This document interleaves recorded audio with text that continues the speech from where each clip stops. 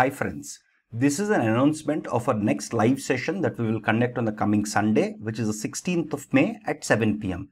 As usual, this live session will be accessible to all of our course enrolled students via the desktop app, and we will use Slack for all the chat during the discussion itself.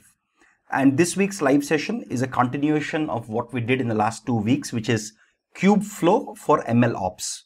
Again, as for those of you who don't know, KubeFlow is a very popular platform to build machine learning end-to-end and to productionize machine learning systems end-to-end. Again, this is the third part in this series of live sessions. And just to quickly recap, in part 1, we learned about the architecture of KubeFlow and all the important components and what each of the components does.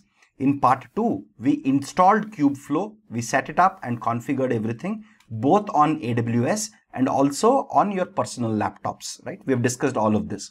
In part 3, given that everything is set up and we have all the background knowledge, we will start building the pipelines, the end-to-end pipelines from data analysis, Jupyter notebooks, up to, again, doing data analysis using Jupyter notebooks, up to like serving, right? We will try and cover as much of it as possible in how to build end-to-end pipelines. In case if one's live session is not sufficient, we'll also have a part 4 if need be. Most likely, we might need one more part to complete everything thoroughly, right? Again, I know that it's slightly lengthy, but it's important to understand KubeFlow end-to-end so that you can actually deploy machine learning systems very comfortably at your place of work or for your case studies, or in general to understand the whole system end-to-end since we started this, right? So most likely we'll be able to finish part of pipelines in part 3. We will continue that in part 4. By then, hopefully by the end of this month, we should finish KubeFlow and have a complete idea of how it works. For those of you who are attending the coming week's live session, please cover part 1 and part 2 thoroughly. Otherwise, you may not be able to understand how pipelines themselves work.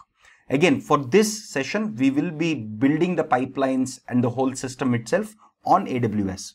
Again, once you know how to do it on one cloud-based system, it's very easy to use the same knowledge to deploy it and to run the same pipelines on other cloud-based systems also. Okay, having said that, please come well prepared. Please go through part 1 and part 2 if you have not gone through it, so that we can have a fruitful conversation and discussion and learning in part 3 of these series of live sessions.